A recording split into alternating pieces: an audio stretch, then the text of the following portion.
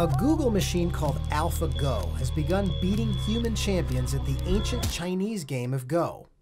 The basics are simple. Black versus white, surrounded stones get captured, winner controls the most territory. But then it gets complicated. Go is a very intuitive game. If you ask a great Go player why they played a particular move, sometimes they'll just tell you it felt right.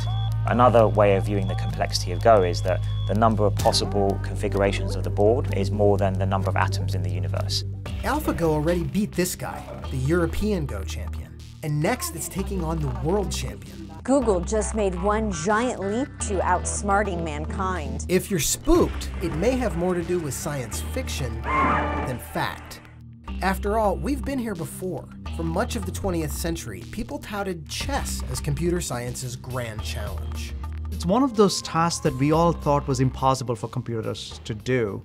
Chess is far less complex than Go, but the number of possible chess games also exceeds the number of atoms in the universe.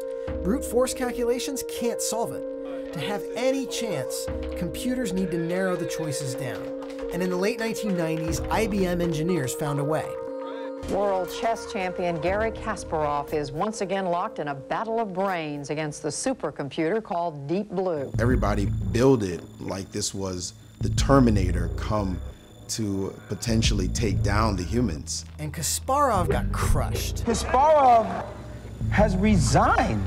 AlphaGo is different. It analyzed millions of professional Go games and generated its own strategies, then refined them by playing millions more games against itself.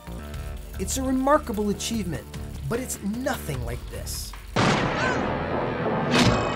Terminator. Every time a computer does some narrow thing better than a person, there's a temptation to think that it's all over for us. I suppose it probably happened first when computers could multiply large numbers very fast. Deep Blue helped fuel advances in parallel computing, financial modeling, and data mining. And AlphaGo's ability to train itself could have even wider applications. But beating humans in a mathematically precise game where all the pieces can be seen is much simpler than the calculating we do in real life, where rules, goals, and outcomes are much less clear.